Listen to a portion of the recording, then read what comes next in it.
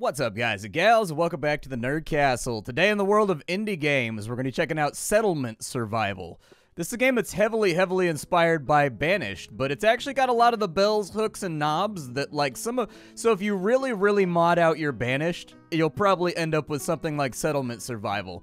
It's going into early access pretty soon, and so they've been sending keys on out to content creators, reviewers, previewers, all those. I checked the game out for about an hour before recording this video, and actually there's a lot of stuff in here to chew on. It has in its release version in early access, it has a sizable amount of content, and so while the sort of sterile title of the game made me sort of nervous about it, like, I've noticed that from the title, sometimes you can tell, like, what the quality of a game is going to be, and Settlement Survival is a very simple title for a game, and so I was like, alright, but actually everything's put together fairly well. It sort of surprised me. So we're going to dive on in today, spend about 30 minutes with it, and see if it's something you wanted to add to your wish list or otherwise pass on. If after watching this, I'll have a link for you, you wanted to get it, or you wanted to wish list it, I'll have a link for you down below in the description, as I always do. You'll also find a link to all of my socials, like Twitter, Twitch, and Discord, just in case you wanted to get a hold of me in other avenues. Let's dive on in. We've got limited time to play with. So we can start off in Africa over here. Okay, so we can go with the map size. Where else can we start at? Can we start, like, anywhere? Okay, so we had a South America right there. We've got an Australia right there. I wonder if actually where you are on the map affects the things, like if you're actually like in a coastal region. Hey, there's a Saudi Arabia. Alright, well, after scrolling through it for a while, I don't know if you can actually be up in kind of like the northern hemisphere, in all honesty. I've gone through about 100 seeds now, just as a test. I edited it out, but I went through a lot of seeds, just kind of clicking to see where it would land. Almost universally, it lands in South America, it lands in northern Africa, it lands in Australia, or it lands kind of in Saudi Arabia, I guess. I haven't seen a single, after like a gazillion clicks, I haven't seen a single one come up like in Central America, for example.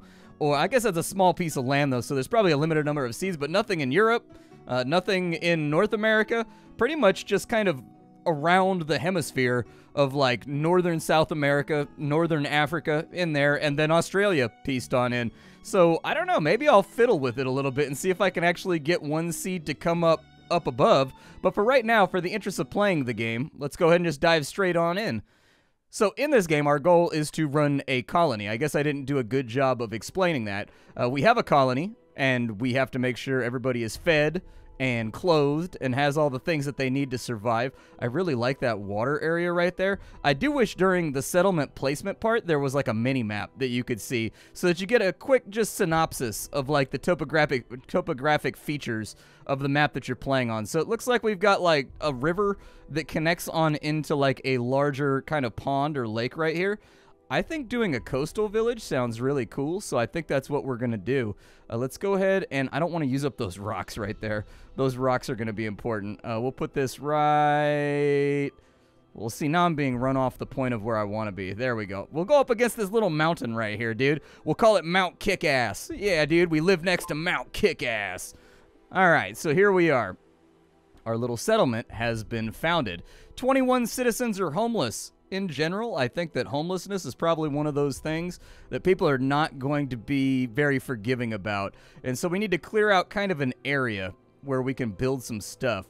I'm going to tell them to collect all these resources because I need like a big open space where I can actually make buildings in. And so I'll queue that on up, and you just go to this menu down here. You've got your commands for your villagers, and they'll go around, they'll start chopping trees. The entire game is presented in a high saturation, kind of lo-fi, I guess low poly way, which I actually think is a really good art scheme to go for any kind of budget indie game that you're trying to develop. Low poly just works. People like low poly. It takes less effort, and then on top of that, people seem to just aesthetically enjoy low poly, and I do count myself among their number. I'm one of those people that I definitely like it. We need some houses to go down out here, so I'm going to have this face kind of the central square, and we'll kind of like stamp out our first burb over here, I guess. There we go. Give me a couple little houses over here. I think this should be enough houses. I do like that they have the front of the building indicated with arrows. You guys will know that that's one of my harping points when it comes to building games, is for some reason with building games, they never put arrows on the front side of the building. And I find that arrows, man, arrows are the good stuff right there. We do spawn into the game at the beginning of, like, I think, like, we're kind of like in the middle of winter right now. We're in January, so people are going to be a little cold and chilly for a while. They shouldn't die. That freaked me out when I was doing my test play because I was like, oh my god, they made me start out in the middle of winter. But, like, honestly, it seems to turn out okay as long as you stay true to the course. They're grabbing some ore down here. That's what the black stones are. The gray stones are just going to be stone blocks. You can see a synopsis of all of our resources over here and on the side. If you're familiar with games like Banished, this will be like a pleasant drink of water. You'll just be like, oh yeah, I identify everything instantly. We have the happiness of our citizens. If they have high happiness, you get bonuses like faster work efficiency. You get better chances to have kids, stuff like that. Health levels also help out with that. That's how long. So apparently we get a buff right now to how long they can stay out and about in the frontier doing tasks before they end up having to go back to their house to eat and replenish their strength. And so we've got a couple of houses going on in. We've got, I think it's 4 people to a house. And so I may have overbuilt houses right here, but I think it'll be okay. The other thing we probably want to do as well is get some farm fields up. The planting season starts in March. And so I feel like it's a really, really good idea to just go ahead and do that. However, we do have a lot of people that are doing a lot of random tasks right now, so I can't guarantee that the farm fields are actively going to get done at a time and or rate that I find acceptable. Oh, they are done. Okay, yeah, go ahead. Oh, we start out with lettuce. Okay, we got some Latucci out here. All right, let's put the Latucci in there. The Latucci has been thrown into the soil, and soon we will be awash in the Latuccis, dude. All right, so we've got 3 more houses ready to rock. Those are going to be going. It looks like they're building that one right there. I did overbuild houses, I think. Actually, maybe I didn't. I think we actually built exactly enough houses. Nice. I'll take that. I don't know if they're going to start planting anytime soon, but when we get to March, you should see them march their way over here to build us a new building. It looks like they are delivering some of the things we need to these houses. I think it's just going to take a little while for it to get finished off. So I'll speed it up for right now because, like, this first year, they give you enough resources in this game that I sort of feel like you don't have to rush, and I actually like that a lot. Like, a lot of games, they hit you with both barrels straight out of the gate. Whereas this one, I like that they give you a little bit of a buffer so that you're guaranteed to survive, like, X amount of time while you kind of muddle your way through it.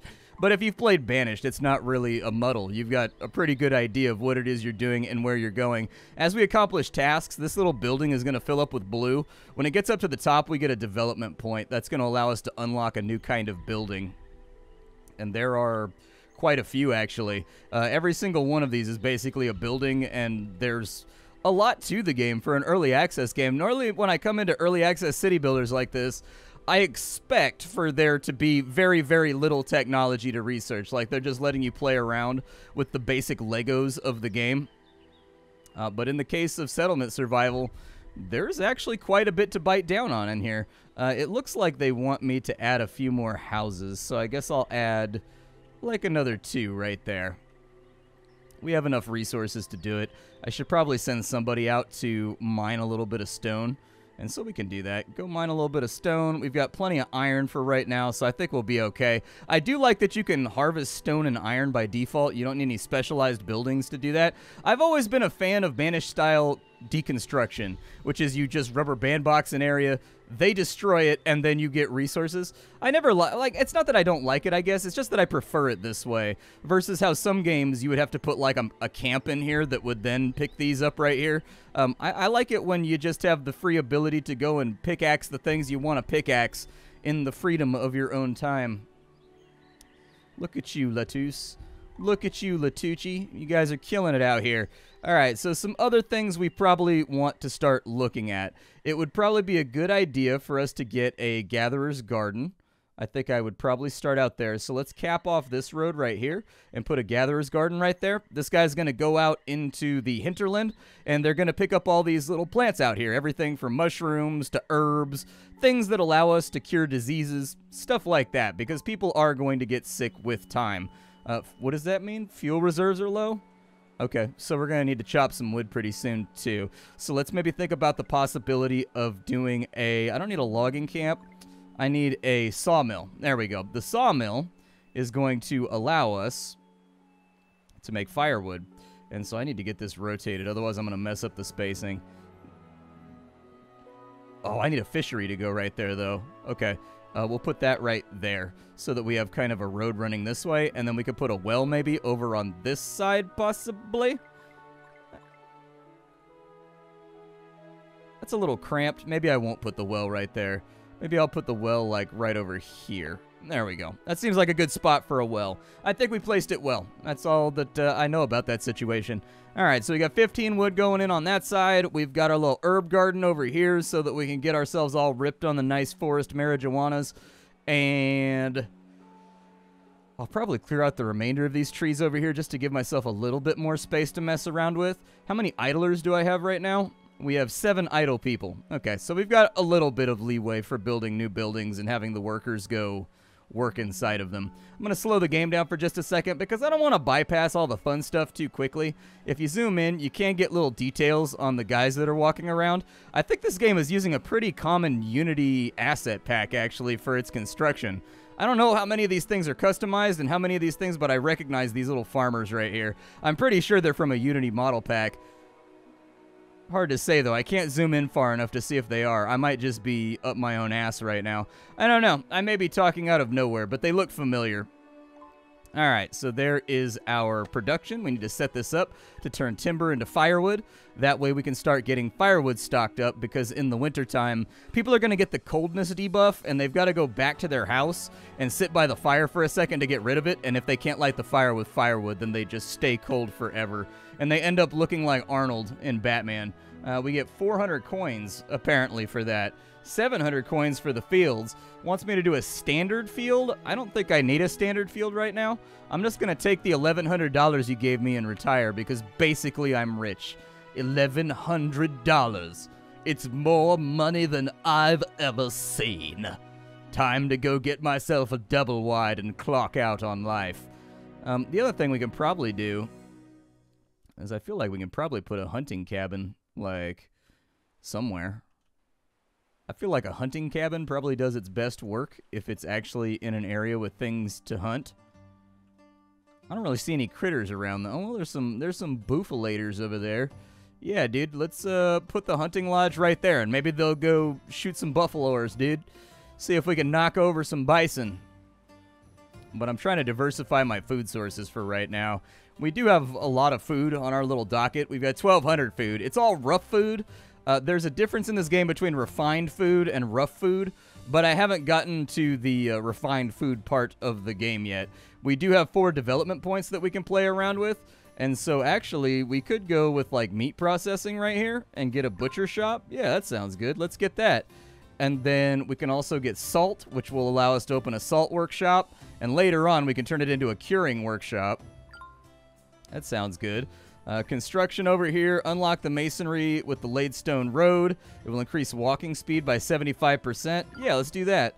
And then we've also got a sawmill to make planks, and I think that's a really good idea too, so we'll take that. I do know that planks come up pretty early in the game from my test plays. All right, they're bringing in the Latucci's on that side. That's almost done. What other fun stuff can I possibly put out here? Well, a logging camp is an okay idea. I don't think the logging camp is the worst idea that anyone's ever had, just to give us like a nice little trickle of goodies.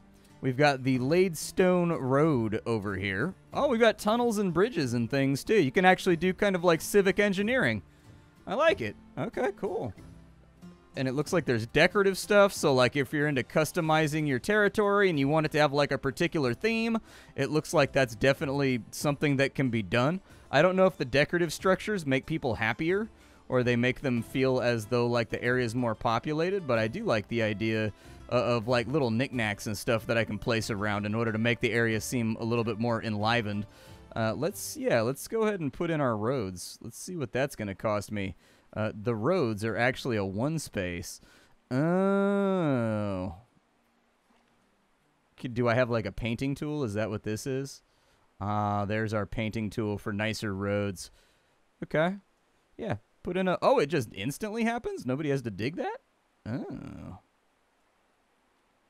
Actually, it looks like somebody might have to dig it. I might be being a little bit overly generous with my stone right now. Oh, yeah, looky there.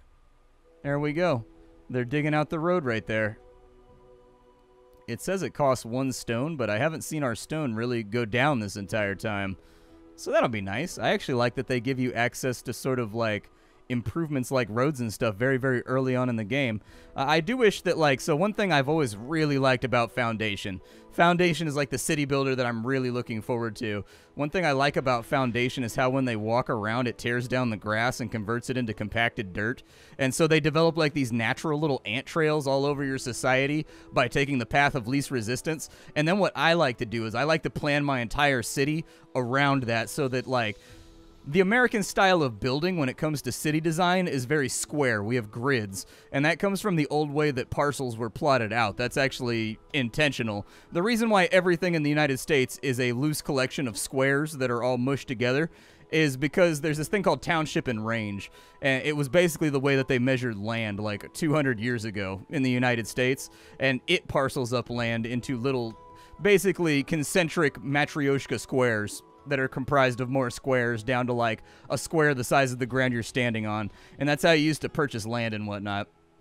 And so if you ever wondered why American cities all have like square blocks that are like perfectly planned out and like everything is very much designed to be like rhombic, that's why. Because people would buy a plot of land and it would quite literally be like a square. And so there you go. But anyways, in the European style, with the old cities that are like, 2,000, 2,500 years old, those were mostly just built either around a water source, around a hill that was defensible, or they were built along the paths of least resistance, and it just kind of grew over time, over thousands of years. And I find that in Foundation, if you follow those little footpaths and you just kind of build around them, because that's where your little guys want to go, you get like these really cool organic-looking cities that look like people just flatly moved in and we're good to go. All right, so our Herbalism Lodge. Actually gathering a lot of stuff, including tequila agave. Okay, so we might have some tequila up in here pretty soon. Hopefully you guys are excited about that. Tequila for you and me. Tequila is one of my favorite drinks. Tequila and brandy. Those are my 2 drinks. I don't drink very much, but when I do, I virtually guarantee you it will be tequila or brandy. Let's see. So we got a forester, we got a hunter, we got a gatherer. I do actually kind of want to play around with the orchards. But, because I grew up in an orcharding town. I grew up in a city when I was a kid that everything revolved around the orchard industry. Like, every other block was like a fruit packing plant or like a cannery or something like that.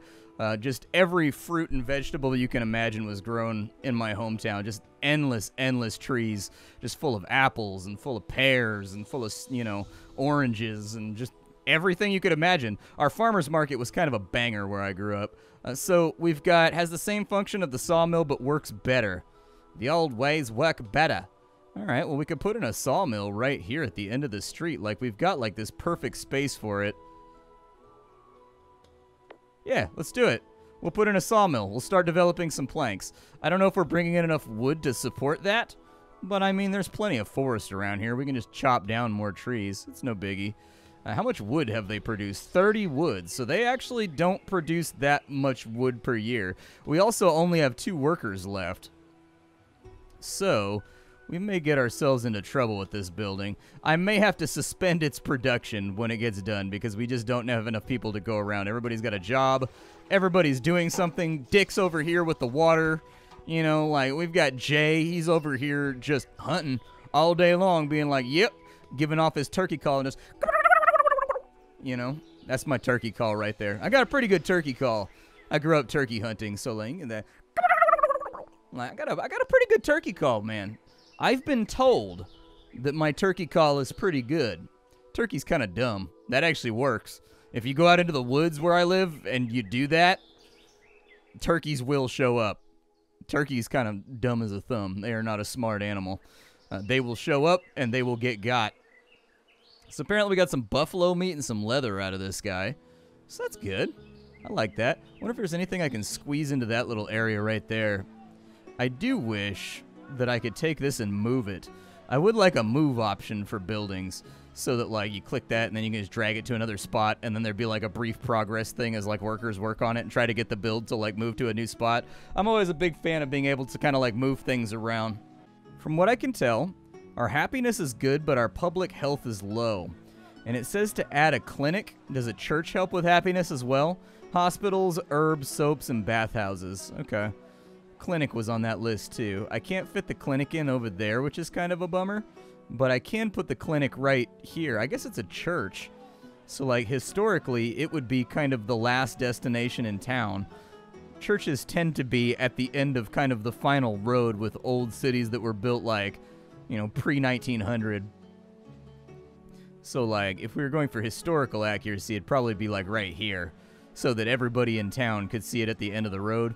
But if we're going for organizational purposes, I'll probably put it over here. Yeah, let's do that. We're also going to have to track down some more wood. So, I think it's not the worst idea to chop down all those trees right there. I don't think it's a bad idea to start clearing in this direction, since that's where I'm planning on going. We're going to leave the trees and whatnot up over here. But it looks like these guys work kind of slowly. If I had 12 or 20 building kits, I could raise their... Oh, no, I can just make the building stronger. Okay. But every building has an upgrade slot, and you get kind of like these general-purpose building kits. And if you have the general-purpose building kits, you can add basically a mod to the buildings to make it function better, or to make it hold more people, or to make it... There's actually kitties for these right here. If you look, see, you can install a kitty, but like you need to have 2 kitties apparently to install them inside the house, and it helps your people with stress relief. I feel like my cats are a source of more stress than less stress, but I'm not going to argue the point. I'm willing to accept that kitties are pretty awesome, and when they make Roombley noises, it makes me feel good. Therefore, I accept the Roomblies.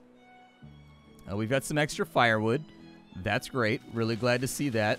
Over here, I'll probably have this road branch down this way. We'll put in another suburb over here with like another well on that side. Once I have planks up and running, we can finally make fisheries, which means that we can have fishy mans go out and grab ourselves some pescado out of the water. So that'll be nice. Some pescaderos. Is that a fisherman in Spanish? I've been working on my Spanish. Where I live right now, everyone speaks Spanish. And so, like, I've been practicing now. I've moved in like a year and a half ago, and I've been trying to get it back. I used to be really good at Spanish. I took like 6 years in high school and college, and then I moved to a place where nobody spoke Spanish for like 6 or 7 years. And so you just kind of, if you don't use it, you lose it, man. That's just the fact of the matter. You don't use it, you lose it. There's the cold debuff I was talking about a little bit earlier. Sawmill, oh, we can actually have it produce fuel, and we can have it make planks. Yeah, make planks. Although, the idea of using this to make firewood is an interesting idea, and one that I am passively interested in. It seems like it's just a better version of the wood chopper. It does all the stuff the wood chopper does, but it just does it more gooder. So it's possible that we don't need that building anymore. I'm watching our food consumption right now. It looks like we've eaten about 300 food thus far going into December. And so it is possible that we're going to have to track down new food solutions coming into the next year. Let's go ahead and we'll put our road in down here, just kind of guiding where all of our development is going to go. I'll put in the fisheries first over here, and we'll see what room we have to play around with when I swing it around.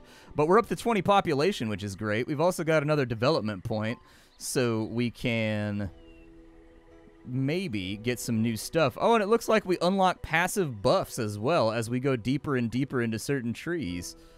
That's pretty cool. Construction tech does sound nice. Material recycling sounds pretty good too, so I'm gonna truck down this way. We're gonna work on construction a lot so that we can build a little bit faster. Since nothing really is gonna be happening during the winter time, this music right here, you know the song from like the first season of The Walking Dead when like Rick sees that crawling zombie and he's like, "I'm sorry this happened to you." Like, it sounds like that song. Like, you know, like whenever anything emotionally devastating or transformative happens in the popular hit TV show The Walking Dead, it has that one song. It's like, woo! Like, it's got that song. That's what it sounds like to me. I think they're using the exact same synth preset. Apparently, we are having transformative experiences right now, and the game developer requires us to feel a somber feeling and contemplate our current circumstances. We've got our fishing boat over here. Have I made any plonks, did? How are we doing on plonkinators? I have 21 plonks. That's good. So I need 30 plonks in order to make a fishy man's. But Oh, they want that to be like way out on the water. Okay, so I need there to be more water rather than less. So there is like a good spot for this to be. I just got to find it. So that's a 64% right there. That's a 54%. I assume that they can't share a ring would be my guess. Yeah, my guess would be that I wonder if I can build like a jetty or something that I can put this out on so that it gets more efficiency. Is there? There is a bridge, but I don't know if I can build a building at the end of it. So yeah, I need some kind of jetty or something if we want to get really good efficiency out of our boats. But for right now, we'll put you right there. Yeah, it reminds me of that Walking Dead song. That's been in my head like the entire time we've been playing that.